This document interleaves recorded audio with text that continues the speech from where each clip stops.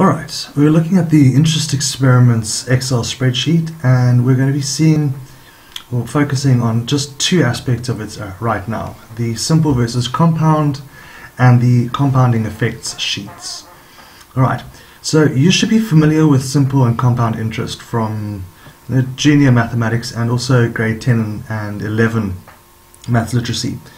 So we're just going to look at the basics sort of thing here, where we've got a simple investment of 10,000 Rand, interest rate of 10%, and taking a look at how we have a difference in how our interest grows as the period goes on. You'll see that there's an advantage with the compound interest, because unlike simple interest, which earns the interest on the principal or capital amount, the initial investment, compound interest is able to earn interest on the interest, and therefore you'll see a much larger growth in the investment as time goes by.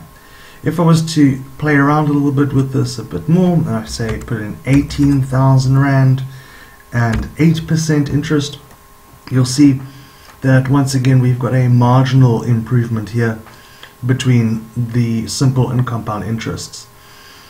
If you were taking a loan, you would probably be wanting to take simple interest. If you were looking at an investment, you'd rather go for compound interest, because obviously you don't want the loan to grow faster. You want to be able to pay as little as possible. With compound interest on an investment, you want things to grow like that.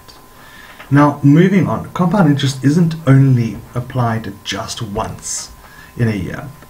So in this example, we're going to keep a standard investment of R1 million or loan of R1 million, whichever way you want to look at it. We're going to use investment here as the example. Simple interest rate, basic interest rate here of 12%. We're only compounding once. That means that the interest is only calculated once a year and added onto your balance at the end of that year.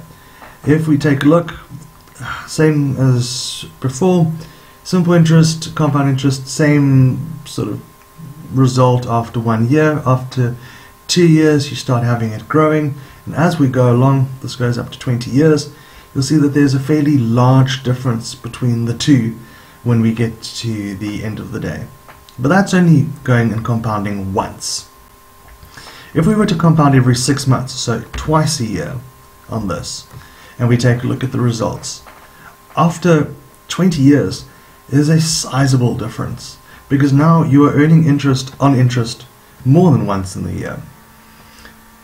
If we wanted to look at a more realistic sort of example, like a bank account, you compound 12 times a year, that's monthly, and at the moment a investment would probably be getting about 6% interest if you're lucky, especially with a length of investment like this, 20 years.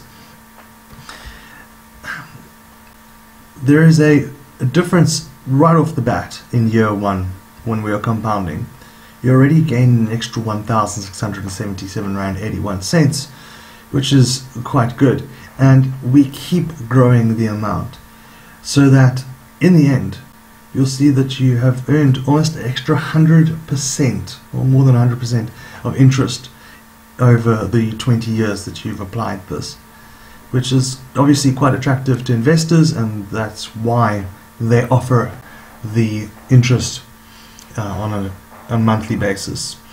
Another reason why it's applied to bank accounts is because the bank balance is changing on a very regular basis, especially when it comes to current accounts or savings accounts, and so you don't want to have the situation where the person invests a large sum of money at the beginning of the month, waits a little while and then takes it out, or waits a month or two and then keeps changing the balance. It's not going to be a very realistic amount. That's why you will find that most bank accounts use compound interest on a monthly basis, because of the changing balance. Anyway, in the next video we'll be covering more of the sheet, so please come and find that.